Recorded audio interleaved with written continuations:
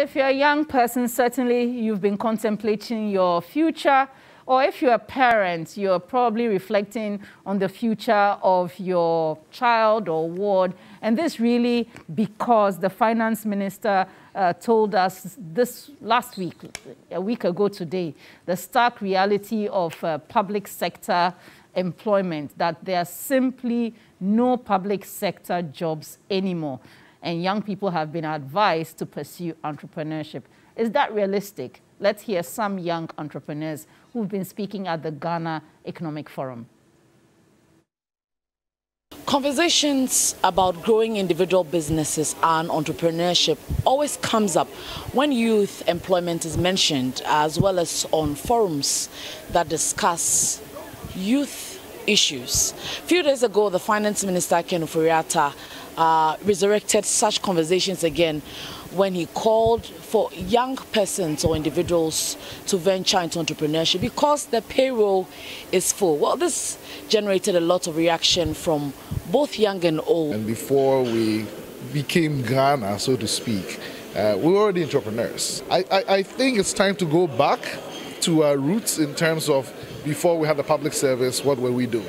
We may not like what the minister said, but I think that is the reality and it's our truth. The question, though, is what are the ways and means that have been provided? You have the young entrepreneurs who have got the dreams and possibly they will need to produce. When they produce, what type of commodity are they producing? And which market are they going to sell these products? For some, government efforts in engaging actors in entrepreneurship keep failing. It's a good discussion that is always held around the country every year. But in my opinion, the reality on the ground is not what I experience when I come for these programs. I've faced so many issues, especially as a woman, in trying to build my business, especially in a male-dominated industry like the financial services industry. I hear a lot of talk on we are helping gender equality and all that, but I don't experience it as a reality on the ground. Some young entrepreneurs also believe that the lip service on the side of government is becoming too unbecoming. They expect more from the government. There's things I'm hearing here for the first time that I didn't even know exist in Ghana because I had sort of given up. Regulatory, taxation, these are things that I think if the government helped us on, we would be okay. I'm not asking the government for money, but don't take the little money that I have. You are a young entrepreneur. What would you say to the young people who have been asked to also venture into it? Go into business knowing that there is a need, a solution, a bridge that you're creating. And so end to end is required that you have a good system and then a good structure such that your business can exist in your absence. So we've heard from government reiterating the fact that young people should get into entrepreneurship. And we've also had the opportunity to speak to some of these young entrepreneurs who've also made their concerns known. But what would you also say? I'm sure the conversation will continue from here. I'm Naneki Amenta Brampa, TV3 Kempinski, Accra. Some very interesting thoughts. So we still have our two members of parliament with us, and we are joined by Maami Awinado, who is an international trade consultant. She also addressed the Ghana Economic Forum speaking about youth in agriculture. So I'll start with her. So Maami, thanks very much for joining us. So the thoughts of the young people there, you spoke about youth in agriculture, and then the advice that young people should become entrepreneurs. Is that a realistic advice when a lot of young people see what the prospects are in public sector? A lot of people go there, they become prominent, they become, well-to-do. There are perks that come with the job. How do you juxtapose those two and justify that young people should become entrepreneurs? Is that a running theme? Right. So with the entrepreneurial situation, if you think about it, actually, data actually shows that 1 in 3 Ghanaian youth are self-employed. So I don't even think that it's a thing of going into entrepreneurship. The issue is that what kind of environment has been created to facilitate that? So it's very easy to say, go and become an entrepreneur and then go and employ people. But I know what entrepreneurs are going through every single day. We are part of a small business. You have to employ people. Just yesterday, my friend who has a law firm, Latin law firm, he's employed 2 people. And he had to pay his tax yesterday. And people are going up and they're paying so much in tax. You have to pay salaries, right? And I know that there was a Startup Act by, I cannot see all the parties that were part of it, but there was Justice Affair and a bunch of people. Until date, they haven't had any attention from the government to have this thing passed. So the question is that it's very problematic because we need to stop telling people what the right thing is when the situation is not like that on the ground. Because it's quite, I don't say insulting, but it patronizes people's intelligence, right? Because we are also on the ground doing entrepreneurs are there, and they see that the system is not working. And now people are asked to, oh, go and become an entrepreneur, you'll be your own boss. That is not what entrepreneurship is, it's solving problems. But how do you solve problems when the engine that's supposed to help facilitate you to solve the problems is becoming a stumbling block? Because now you're supposed to compete with bigger businesses, because we are signing all these commercial contracts with foreign states. And then now if a Ghanaian business starts, you have to compete with the Turkish, they're competing with the Indians. And so now imagine a small business, how do you even thrive? So how is it realistic? That's why I'm concerned.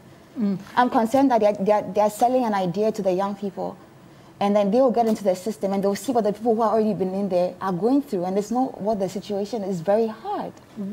What should I know we've talked a lot about what should the government be doing, but realistically, can you give us maybe, your top 3 things that government should do to make the environment worthwhile for young people who are setting up their own businesses? Right. And so one of the things is to please take up the Startup Act that was formulated by a bunch of entrepreneurs and businesses.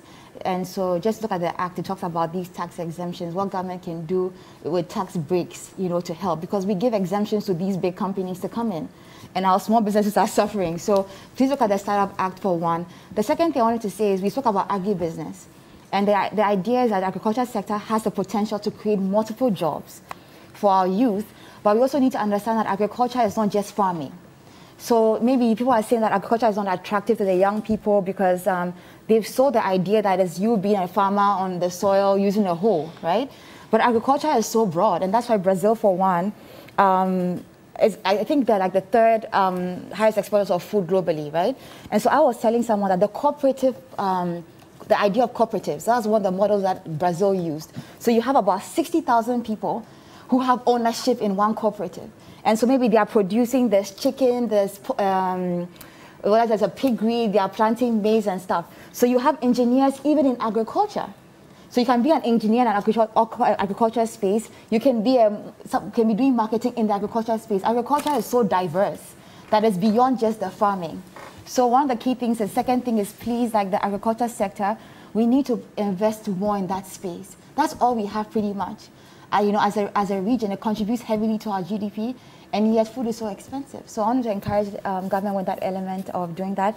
And the third key thing I was going to say is with the educational system, we need to find a way to be able to connect tertiary institutions with companies right when they start from first year. So you're not waiting for someone to now finish school and then they've never done an internship, they've never worked before. Because when you go for a job, they'll always ask, 5-year experience, 10-year experience, right? So why don't we just try to say, okay, since we have so many foreign companies coming to Ghana, when you negotiate these contracts, have a policy within the contract that says, when you come in, you have to have a system whereby you take in some of our university students, right? Whether it's during the long breaks or on the side, give them training, whether it's internship, volunteer work, and prepare them for the real working field. So you're actually connecting private sector and companies to schools.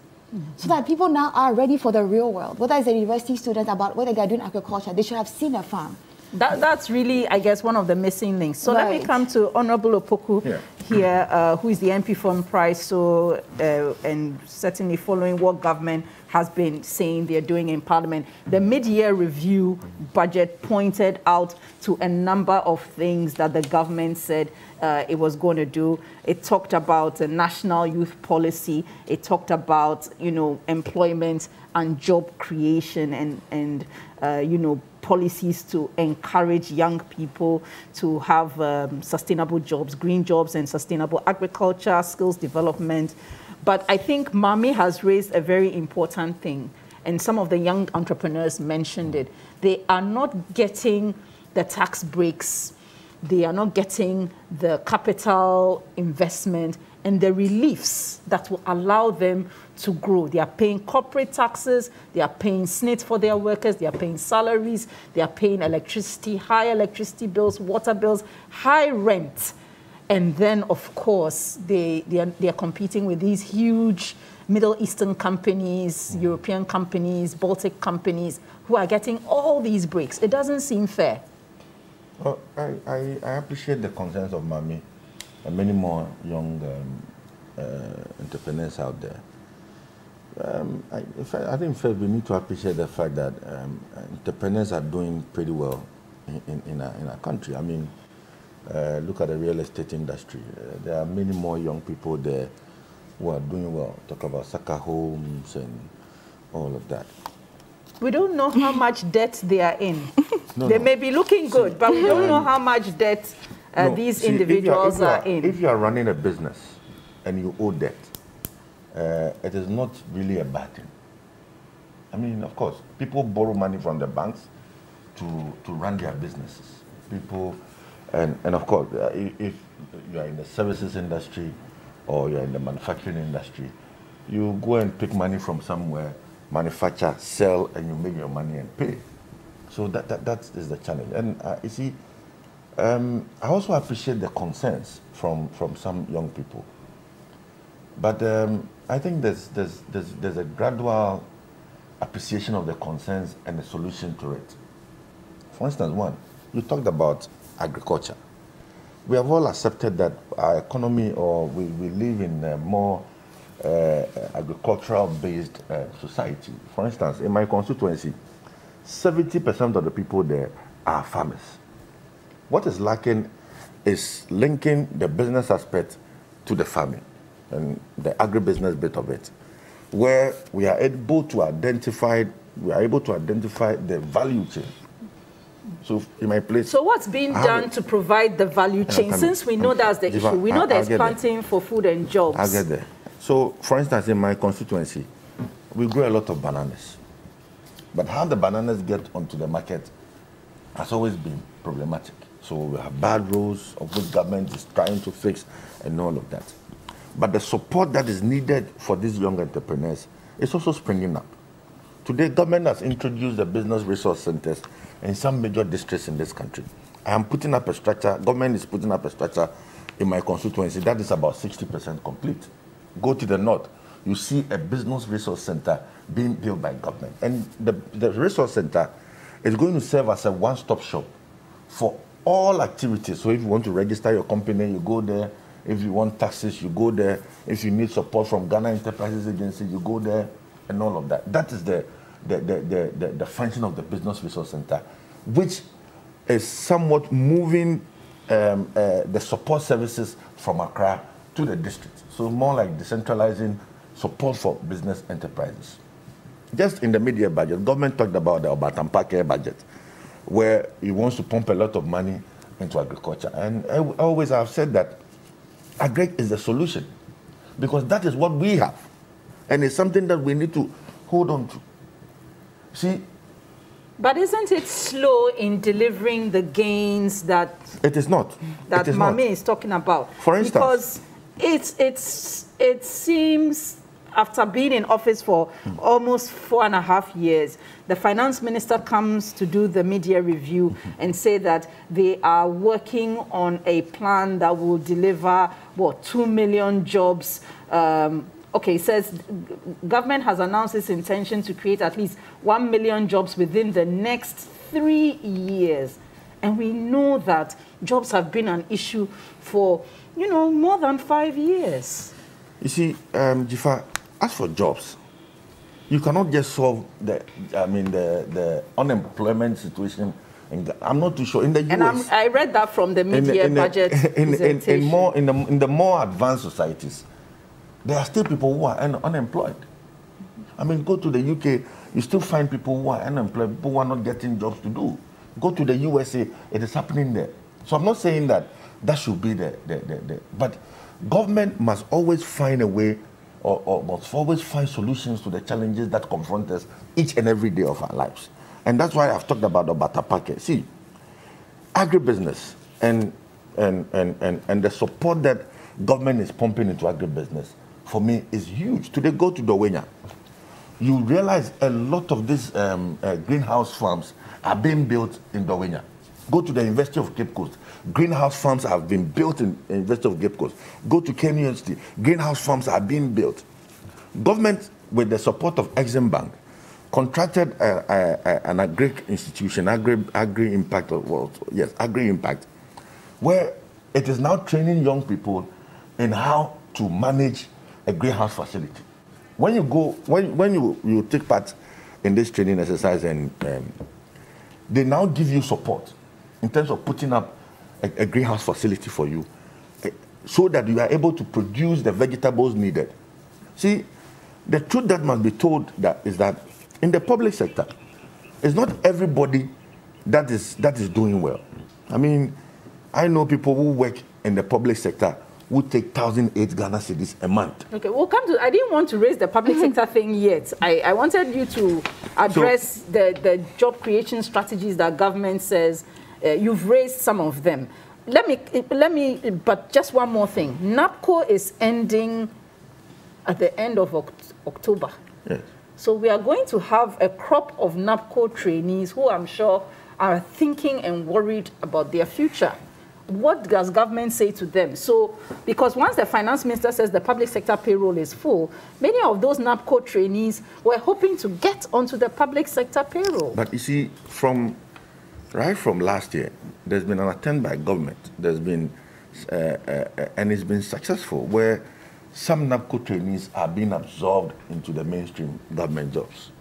So, GRA wants to recruit.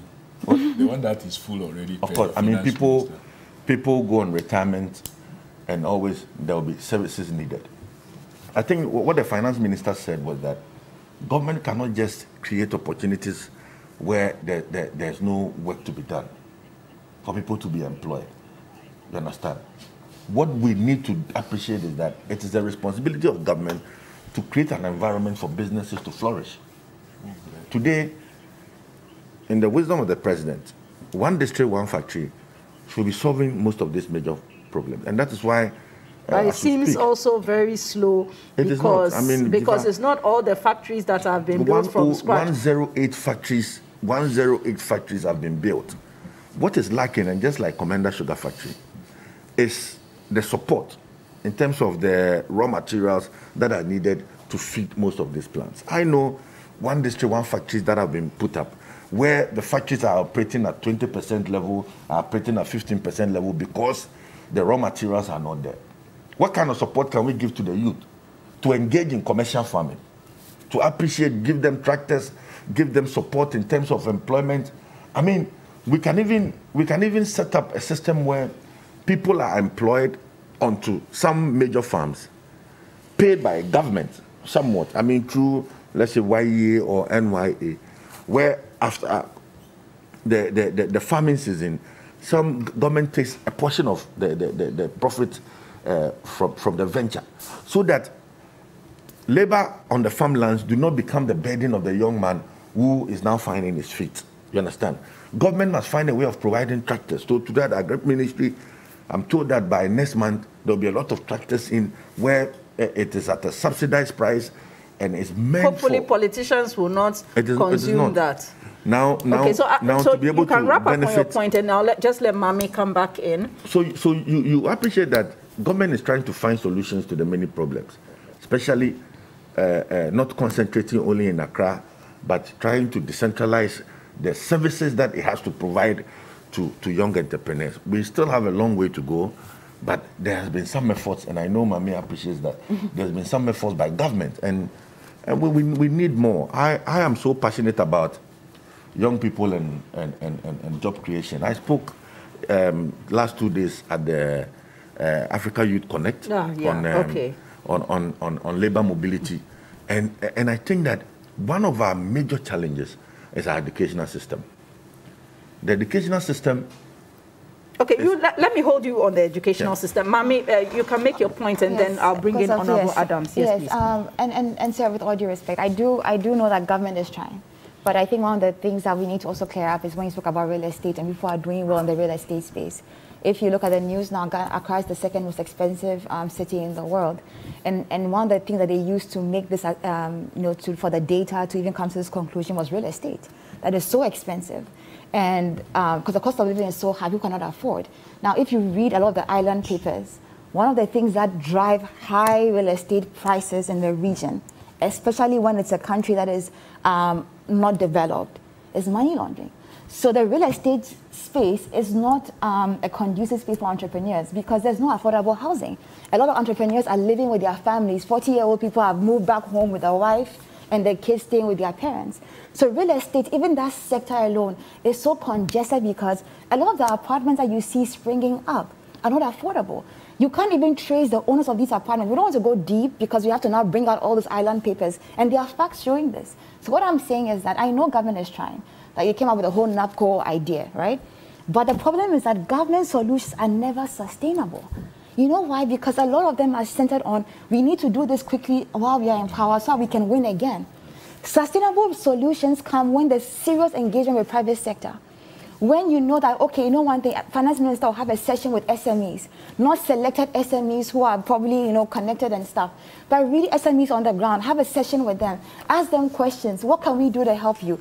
Government and private sector are not opposites. There shouldn't be a dichotomous state of the government and the private sector. They should be one in hand. But I tell you something, I came back to Ghana, and I shared this on even this on TV3 once, I came back to Ghana with 3 degrees. I was looking for a job for close to 2 years. And sometimes you go to as a woman, even men try to take advantage of you. Jobs are sexualized in Ghana. If women have to tell you what they go through, the young people, it's very hard. You need to report these things. I mean, so the thing is that I go for a job. No, I'm just trying to tell you something. I go for a job. No, sir. I want to tell you. Badly. I mean, if somebody exploits you sexually before he gives you a job, report such a person. But let's be frank, right? When survival is the main thing in the economy, right? People, even morals don't exist. It's survival of the fittest. That's how Ghana is now. You just need to survive. So a lot of young women, and this is true, and I'm going to say this because people are going through this. A lot of jobs in Ghana are sexualized. And a lot of young men are even saying, look, Ghanaian girls, and you see, it sounds like a joke online, but you should go and hear the conversations online. Young guys are like, hey, the girls are very materialistic, we can't afford. A lot of young boys go to the malls and see, they're all behind laptops, looking for ways to get a credit card to go and buy a phone and stuff. They don't have mentorship. They don't have guidance. That's why I'm saying that, sir, today, let's just all be frank about the situation. This is not an MPP, NDC problem. I'm not too sure we're here doing MPP, NDC. No, I'm not saying you are doing it. I'm just putting it out there. I'm saying that, I also told I'm not saying government. Initiatives put in place by government. Yes. I've appreciated the concerns that you have raised. Yes. I mean, there's a major challenge in that space. How do we support young entrepreneurs? How do we support people who want to do their own business? Yes. I've talked about Business Resource Center. I don't know if you're aware of the business. So this is news to me. So even information. And so even the center, has it been set up here? Yes. I mean, go to the north. We have a Business Resource Center set up in there. Go to Kumasi. In my place, so that means the youth are, not... The unawareness of a lot of things is because of how we have handled it. I think the packaging has been so poor. Let me say that I have my own thoughts, especially how we could use agric to drive employment and development of a country. You are originally a scientist, so you understand the science of the agriculture. I'm a farmer by choice. You're a farmer as well. By choice. And I don't like it when governments come up with all kinds of policies that spreads all over the country. No. I don't think that we need to even have government-pushed, private sector-led farming in every part of the country. I think as a country, for example, we can identify and say 3 regions basically have the potential for poultry.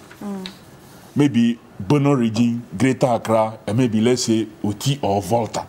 And that government is going to create all the necessary logistical support. Land, electricity, roads, veterinary services, and everything will be there. So this is space for you young persons to just go in, even day-old chicks and the rest will be provided. processing is available. You raise your birds. There's all kinds of support services there. You process the birds there. If it is for egg, if it's for chicken, they are processed, there's storage, there's transportation. So from these 3 regions, that gets all the support in terms of poultry. You can supply cheaper protein products from poultry, both eggs and processed chicken, to all the other regions. You pick another region and think that this can do well in maybe goats, sheep, and cattle. You support in terms of resources and logistics. You pick another area and think that this can do well in rice. But if we continue and say, oh, we have planting for food and job, we are going to be spreading some fertilizer here, some fertilizer there, and which gets smuggled. We are going to send, we are bringing in tractors. Tractors, subsidized tractor, you can't even afford. If they will tell you it's subsidized, but even at the rate that is subsidized, a young person cannot even afford to buy 1 tractor, let alone 2, let alone 3 that you need for various services. So government should have a rethink and begin to zonalize their support and know that we have village. This is poultry village. And that you can see from maybe huge acreage, it's just poultry. That is what they do. So the birds are raised there, those that are layers are there, those that are for broilers are there. Government, through whatever support, will have huge storage facility. So there's slaughtering, there's processing, there's packaging, and there's distribution. So all the chains that we are talking about, you can redistribute and feed the whole country. If you go to developed countries, take America as an example. You have every food item in every state, but it is not in every state that you find such food item being grown, because they have a network of distribution. So you don't need to support poultry farming in every part of the country. You don't need to do that. When you do that, it becomes very little. The cost will still be high, because veterinary services will be high. That veterinary officer will have to now have a motor and move from one farm to another that is so separated by long distance. So you go to this small little farm that has just about 1,000 birds, attend to them. Then you have to ride on your motor for maybe another 25 or 30 kilometers to go and attend to another farm far away. But if you have huge facility that is a village of poultry farming, veterinary services are there, processing is there, electricity, everything is supplied, done through proper investment, then cost, unit cost to each farmer becomes lower, because that veterinary officer don't have to travel from one point to the other. So you're not going to spend fuel riding your car or motorbike going around from farm to farm. Services will easily be available. We have not thought of that. We keep just spreading, oh, planting for food and job, and they cannot properly even account and have tracking. The greenhouse thing that my brother talked about, countries that use that as their first line of agriculture is because of their weather situation. We are lucky we have a natural weather that you can have more than 80% of your food needs grown without greenhouse. But if we want to export... No, I'm coming to that. I'm coming to that. Because I visited Maflex Farms near Georgia, and fantastic setup. But if the gentleman tells you how much he has had to invest in these almost 35 greenhouses he has there, even the exim facility that does not will not be able to get you through. That is why I'm saying that. You see, the reason why greenhouse has become the order of the day is also because of our failure to check the environmental situation, the way we are destroying our environment. And so therefore, if you leave some of these to grow naturally, it ends up being exposed to all the other environmental hazards. So you end up not meeting the international standards. That is why we now have to go through very expensive modes of farm. It's not only to create the appropriate temperature. All that I'm trying to say is that why is food so expensive in Ghana? A lot of the foods that we eat are not supposed to be coming from the greenhouse sources. But food is expensive. So let's look at tackling local and maybe the West African needs first, even before we think about the European markets. Okay. The local market alone is big. very, very big that we can produce at a lesser cost rather than the little that we have. So you can leave the greenhouse space to experts. See, what is happening if you go to even the area of rice? Government have borrowed money and we are paying interest on it. Has created irrigable lands and has given off huge sizes of these lands to experts. Many of these persons have signed agreements with other international bodies. So you may see huge banana production, but it's not from the local, it's not consumed also even locally. It is going out.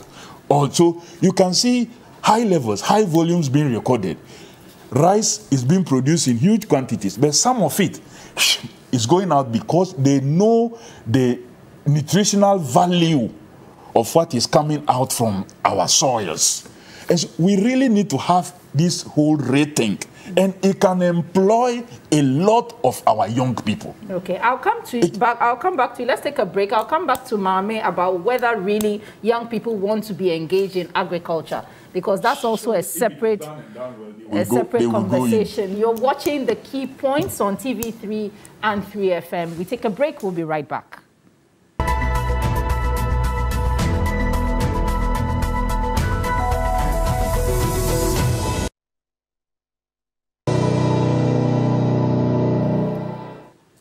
Thanks for staying with us here on TV3's Key Points, and we are also live on 3FM 92.7. It's been an interesting backroom discussion. Just two messages that we have here. This one from Muhammad Salaga says, Jifa, for local entrepreneurs to grow, government needs to build the roads and ensure affordable and sustainable supply of electricity and water. And another message that we have here, okay, it seems to have, vanished. So I'll get that. Once I get that, I'll bring that to you. Okay, it's popped up now. It says, it's not true that NAPCO trainees are being absorbed into the public sector. Trainees who were made to write aptitude tests still remain in limbo. And so the MP needs to correct that. That's from David Adu. Papa J says, this government has no plans on how to provide jobs, especially for the youth. There's no plan for the youth. And unfortunately, COVID-19 has hit us and everybody else so hard. Another message says, how do you become an entrepreneur when the business climate isn't conducive for those who are already in the industries that are coupled with high interest rates and government has high appetite for borrowing? So, Mame, what are the areas that maybe young people are interested in, such that government can probably channel some energies there so that we can find jobs for young people? Because many of us worry about the future of our children and what opportunities even lie ahead for them. And this is really because there's a view that young people are not interested in agriculture. Right. Obviously, so we have to also know that interest is formed by so many things. So maybe young people may be interested in nursing, but it may not be because nursing is something they want to do, but it's because they heard that nursing pays well. So one of the key things, but it all goes back to the educational system, because interest is formed over there. However, the key things the realistic things that will actually drive our economy would be agriculture. But how do you make it? I remember one of the panel speakers was saying, the CEO of Eden Tree, she said, in quotes, make agriculture attractive, right? Or make it sexy. Sexy. I was like, okay, maybe for daytime TV, can I use that word? But yes, make agriculture sexy, right? And the idea is that, okay, how do you bring technology into the agriculture space, right? And there's so many, these young guys who can hack and do all kinds of stuff. And I'm like... But young people seem more interested in tech-based That's what I'm about. So how do you take these people? So you see a lot of startups that are focused on the fintech, the financial, technology industry, payment you know, making things easier using technology seems to be the area people are going or interested in. But let's be realistic also. With these fintech things and the tech space, a lot of things are also being driven by Silicon Valley. So, and the countries that are actually drawing the most investment in Africa, South Africa, Nigeria, Ghana doesn't even bring in as much in terms of investment into startups and the tech space, right? Because how do you even make payments easy when you don't have money? That's why I'm thinking that being realistic and the low-hanging fruits, right? I started a farm last year, coconut farm. I don't have a farming background, nothing, right? And it's in my mom's hometown. And so I had to do that because I was being realistic as to what the situation was. So let's say Indonesia, right? They're the highest producers of palm oil. I was saying that, and I was saying that even the farming thing doesn't just represent going to the farm and tilling the soil.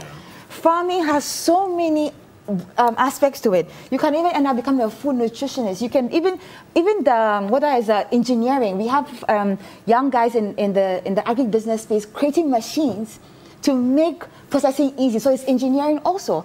And just to quickly just say this, that what I was trying to say about even the farming thing is that we need to be able to work on the minds of our people so that they can prioritize, right? So there's something called, psychology, right? Our government can employ that method. So what they did in some regions, they do what they regulate consumer behavior. You can regulate what the people want to consume, whether it's food and even information. So even when even you're supposed to start eating palm oil or using like the dawa situation with the COVID, somebody used that example. The president said one thing on TV, and what happened to the price of the food?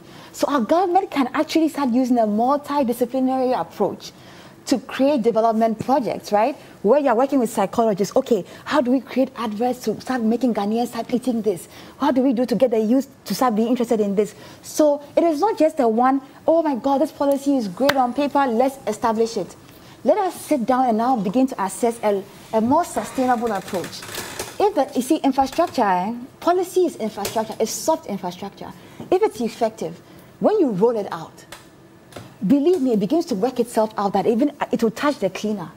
It is so sophisticated if it's well established, but it takes time to develop it. So we shouldn't be quick. I think the knee-jerk thing of, okay, people are crying. Okay, hello everyone, we're going to create a policy to just satisfy so you can shut up. No. Now work with everybody, work with the psychology, the scientists. Everyone is involved, and let us come up with a proper policy for youth employment to ensure that this thing will live to even touch your kids and your children's children. That is what we want our governments to do, and I put that Honorable Poku, I think cocoa production is a classic example of government support for a sector for which revenues, depend on. And it would be, government is the biggest spender, is the biggest owner of property, is the one with the biggest resources, capital investment. So that's why it may seem unfair to say, well, the public sector payroll is for go and be an entrepreneur. No, what we must, and what we must appreciate is that even the public sector, there are persons who work within the public sector who find it difficult trying to take care of their families. I mean, it's not true that people don't become wealthy in the public sector. No. I know graduates. I know mates who take less than 3,000 cedis a month. And I wonder how they are able to survive with 3,000 cedis a month. But get to Okanshi, where I used to work, I mean, as a business person. There are people who make 3,000 cedis profit on a venture that they are engaged in a day. So it tells you that, I mean, if you really would want to see... 3,000 a month, that should even be a very higher level, because after all, even the NABCO people, how much are we paying them? Is it not? Well, I am looking at the mainstream public service. I mean, you have people who earn just about 1,000 to 1,000. I tell you, there are graduates at NHIA, at most of these big names that we hear, that make less than 2,000 cedis in a month. Out of these 2,000, they will pick that's what they use for transport. They feed themselves with it, and all of that. It's a challenge. I mean, the pressure on the public purse is huge, and that is why the call for people to now engage in the private sector, for me, is important. Luckily for us as Africans, we now have the African free trade agreement, the AFTA. How do we take advantage of it? How do we prepare the private sector, the young entrepreneurs, to take advantage of this big market that has close about 3 trillion GDP and all of that? How do we help, how do we ensure that young people take advantage of it? That should be the discussion of the youth. Because you see, consistently what we have read is that when policymakers bring out solutions, we tend to describe them as knee-jerk, as not being sustainable and all of that. But as young people ourselves, we are not forthcoming with solutions. It has always been complaints. If we think that the government policies that are in place, policies that are taking experts, I mean technical people, people who have risen to the level of cabinet ministers and all of that, to put in place is not working. Let's come together as young people and prefer solutions. We've been doing that, but nobody listens. No, I doubt it. You see, You doubt? Okay. I doubt it in the sense that I doubt it. You see, and I was at the conference center listening to most of these young people make presentations. I sat throughout most of the presentations for the Youth Connect conference. The Youth Connect conference. You realize that it is one complaint. We want to do this. We want government to do this. We want government to do this. But what level of pressure are you putting on government? I wonder if even we have come together to even write policy proposals. A position paper. A position paper and present it to government. Even come on TV3, given the opportunity, you present it so that the public know that the youth has solution to the many challenges that we think that government is doing. We are not doing it. I think that's a good idea for thought leadership. No, they've done that, the Startup Act, to be fair. That's what I'm trying to say, that it's to be fair. The Ghana Startup Act has been done. It was done last year. They've been struggling to get government attention. That's why I'm saying to you that, honestly speaking, if you're looking for propositions or solutions from the youth, there are a bunch of them. We can produce it even tomorrow if you want, if you will give the audience. So you see, so I think this is where maybe the National Youth Authority, needs to be maybe a coordinating anchor. I have told them. I mean, I was at the meeting there. I told them that they need to coordinate all activities from Youth Employment Agency to NYA, from NABCO to NYA, from National Service to NYA, so that they are able to build data of youth who even need support in the agri sector, young people who need support in the ICT sector, because information sharing is critical. My sister says that she doesn't even know of the Business Resource Center. It is not her fault.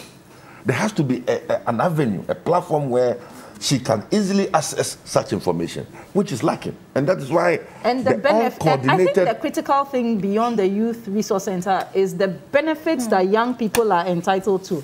I know the shoe producer, Horseman Shoes. Okay, yeah. I understand he said he heard there was something about tax breaks for young people operating over a certain period. He went to the GRA. The GRA says they were unaware of it. So I think that's something we need. So that the tax breaks we are giving big entities, the GRA needs to be aware. If you're a company, small business, your turnover is what you are entitled, or if you've been operating for or you want to start operating over a 5-year period, you have these breaks to cushion you. I agree with you. I mean, okay. Yes, you finish off and then Honorable Adams will come in. So the support that needs to be, or that is being given to the youth must be explained to them properly.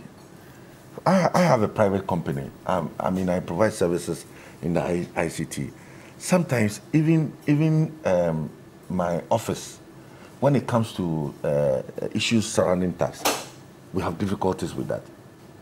As a member of parliament, from where I sit, the kind of people that I know, I have challenges with that.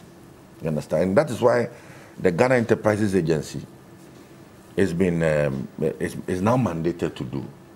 The old MBSSI. Yeah, the old MBSSI. So you realize that recently the Ghana Enterprises Agency and the World Bank are giving some facilities to businesses. As a member of parliament, what I have done is that these people who do the earthenware, Ayuwa people, and I brought them together, formed associations, and they applied. In your constituency? Yes, in my constituency, and they applied. And just yesterday, I'm being told that people are being given 5,000 cedis and all of that. You understand? So it's the lack of information that for me is challenging. Okay. Government goes through a lot of efforts to put up policies. But if they are not working, we should find a way of preferring solutions and if possible, meeting with government agencies. We are not doing the same. We are not even taking advantage of young parliamentary forums.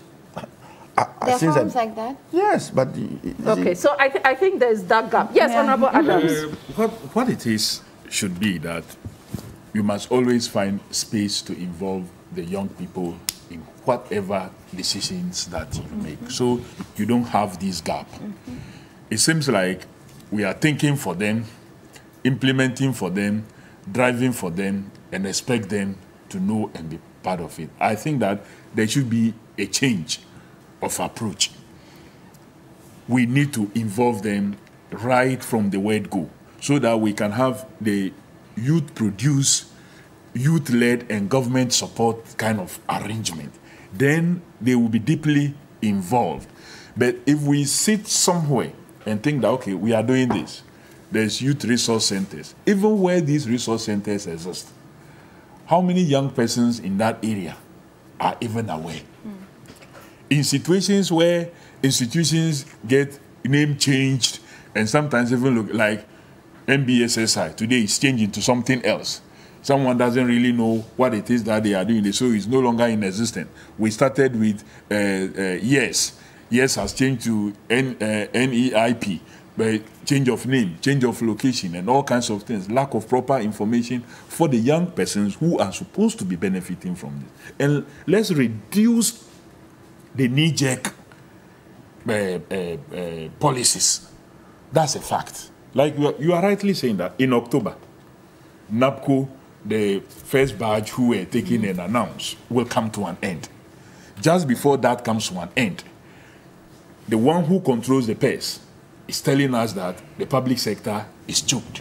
It's almost it's almost like just preparing your mind that ahead. That we cannot absorb you, so your program will come to an end and you may get out there. So start thinking out there. Out there also, we have not created the environment and situation to be able to really absorb them. Okay. So it becomes like there was a problem. We wanted to just absorb them, so we introduced it, and then we thought that that is the end of it. It cannot be the end of it. Okay, but Honorable Adams, you used to be a tutor at a senior high school. Yeah. There are lots of schools without teachers. Exactly. Isn't that a viable option for young people? Teaching. It's a viable option. And I believe that there are a lot of young persons who are so frustrated that they have been trained. And I kept asking this question. As part of the NAPCO program, graduates who are not from colleges of education, who have not been trained even how to teach, have been recruited and posted to second cycle schools to go and teach. Then you have graduates who have gone through colleges of education, trained on how to teach, have passed their exams. They are told that there's also another exams called the licensure exams. You need to pass that one before you are posted to go and teach. Meanwhile, in the same classroom are persons who have not been trained how to teach, who are in there teaching as NAPCO teachers. So you ask yourself, what is all this policy about? That one who has been trained how to do the job, like a journalist who has gone through GIJ, trained, he or she has passed her exams, is refused an opportunity to work in, say, GBC or any other media house. But someone else who just did maybe psychology or something, as an example, is now brought into that media house to come and do exactly what you have been trained to do, because they say there was some license that you didn't pass. Kofi, there's also the group of people who have been trained to teach. And now that they no longer want to teach. Of course, you have to work in the banks. They want to work you have those ones. I'm worried about those who are still struggling looking for the space when we do not have enough teachers, but they are not being given. So it is not the case that Ghanaian youth who have been trained don't want to teach. I want to state that there are a lot of young persons today. If we say we want to recruit them to teach, you will get more than you need to fill all the spaces that we have. You have them out there struggling every day. I'm sure you have received some of them who are asking for such opportunity. I have had to engage a deputy minister for education looking for, and he's telling me that they will open the portal. They should monitor. When they open the portal, then they put in their application. So it is not that people do not want to teach, but there's so much frustration. Look, nursing. Look at the patient to nurses ratio. So bad. Come to my region, or in the OT region, we do not have enough nurses. As for doctors, the least said about it, the better. But there are a number of doctors that have been trained. They have passed their exams, but they are not being employed and to be posted out to go and work. Yes, there are nurses who have finished their nursing. Yeah, they are doctors. That is true. Doctors. Yes, so I doctors think who have passed. I think a month ago when I treated the Agenda 111, one of the concerns of some of the nurses from the 2019 batch till now is that they've not been employed. It was an instructive discussion because Agenda 111, what it means is that we need human resource to fill those hospitals. If we don't start the training... And even also now. How are we... Exactly. Yes, so, because there are these hospitals which haven't even been opened. Exactly. There are nurses and other health professionals still hanging. We need to push them in. That's another angle there. So that is why many of us were worried that even the admissions for nursing training for the year 2021 academic year has been stalled. Because if truly what the president said, that by the end of next year, his Agenda 111 facilities will be done, meaning that is going to be huge opportunity for young people in the health sector. Now you have a government. You have a government will be going to school in January. You have a government, that have stalled they should have been in by now. That have stalled that process. It takes how many years to train? It will take about 3 years to train an average nurse. And now you say you will be finishing these facilities next year. We should be building more health training facilities. You haven't built more, but you are delaying the training of others. So you ask yourself, so are we really thinking right? Okay. Is it the case that, as some people are saying, our tertiary institutions are not training people right, or we are not pushing policy? As she said, if government knows that I am doing Agenda 111 and truly I will finish it, I will need doctors, I will need nurses. Why should any such government delay the process of admission of these persons? Okay. Why should persons who have been admitted be told to hold on for the meantime? Government is engaging in some other activities. Talk about agric again. We have these school feeding programs. We have free SHS that goes with its own feeding. You can dictate and direct what they are fed. If you invest in your poultry industry, eggs could be supplied to all schools from this investment. And so funds will be revolving. Chicken products, instead of them buying imported products, they will buy. We need to get the cycle right. So we are running out of time. So Mami, your quick final points, and then I'll come to the Honorable Poku. Okay, so I think two things. Just number one, I think we need to focus on also decentralizing development in Ghana. People talk about the fact that the youth don't want to go to the other remote areas or other regions, and also it's because people don't, maybe there's no access to internet, things about electricity and stuff. And of course, if they are young and they get married, they need to put their children in school. So absolutely. I think for any role that you're posting anyone outside an urban area, there needs to be these add-ons such that they can stay. Right, so yeah, incentivize. So we need to just think of how we can decentralize development in Ghana. Everything is in Accra.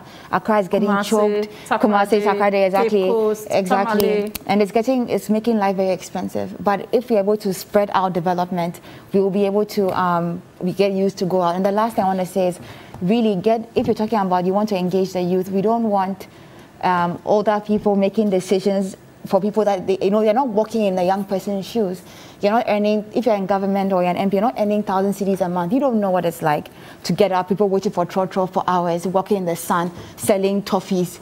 You don't know what it's like. You get the salary of the MP is very bad. So it's not that bad. Oh, wow. Don't offend Ghanaians, but the salary is bad. Okay, so the assumption is that the salary in these places are good. So you know what? Let us be. But you have benefits, Honorable Opoku. Yeah. But anyway. So can I end and say, let us all just be genuinely honest about where Ghana is now. Let us be practical. Let's look at homegrown solutions to make this country work. And really speak, genuinely speaking, I just wish that the ministers would begin to engage the SMEs, have meetings with them and ask them questions, because they contribute to the job. They create most of, like 70 to 8% of jobs in Ghana, and they are suffering. If you give them an audience, ask them, well, how can we help you? Even if we can't help you, how do we even stay out of your way? That meeting should be held with the Ghana Revenue Authority. Also, yes. So yeah, I'll end with that. Thank you very much. Thank you very much, Mami. Yes, Honorable Opoku, your final thoughts. So my final thought is that, one, as young people, we should be looking out for information. Yes, it has to be provided by government, but it's also important that we appreciate what is happening around us. Like I said, you talked about some of the difficulties in living outside Accra, and you mentioned internet. About 90% of districts in Ghana, district capitals in Ghana, are connected to 4G. I mean, they have 4G internet virtually. I'm sure if you go to Boeing on your phone, actually, you have, I think the fiber optic has been laid from Accra here over up till Boku in the Upper East. So which passes through 6 regions. So Greater Accra, Eastern region, Volta region, Oti region, Northern region, Northeast, and then Upper East. There's so everywhere, and I travel a lot. Everywhere I've gone to, especially when I'm in the capital, I get very access to some good internet. Though it's expensive, we need to find a way of reducing the cost of internet. But I also appreciate the concerns that we have raised. And I have, for instance, on the Startup Act, it's something that I was looking for it on the internet. I did not see a copy. I would want to pick it up as a young person in Parliament and see how we are able to push it out there. I don't know. So was it proposed by government or is it private member? It was private sector. So it was a bunch of these young people in the business space who came up with it, because it was implemented in Tunisia. To see how we are able to push it. Okay, wonderful. Then I'll let because sometimes when you put you push some of these private members, when it comes to cost, the government is a bit adamant in trying to. So probably what we can do is to propose to the Ministry of Trade or even the Ministry of Business Support. I think it's been scrapped. But Ministry of Trade and Industry. It's not an agency under the office of the President or something. Of the President. So we see how best we are able to push it. We are there, as young people, we are there to help push the youth agenda. What is important is that we try and connect. We have social media that easily connects us. Let's try and connect and see how best we are able to make the necessary noise and push to get things done. We are available, but we are doing our bit, and it has to be appreciated. Okay, so we'll be chasing you more on that. And I want to say many thanks to our guests, to the Honorable Davis Opoku Ansahis, the MP from Priso, to the Honorable Kofi Adams, the MP for Boem, and also to Mami Awinado, International Trade Consultant with Black Bridge Consulting. My name is Jifa Bampo. Many thanks to our production team and our studio team as well. We've been watching Keypoints from TV3 and listening live on 3FM. I'm Jifa Bampo. Join us again next week for another edition. Up next, of course, is Warm Up Plus with Yao Ofosulabi and Aniela Alote. Have a good Saturday.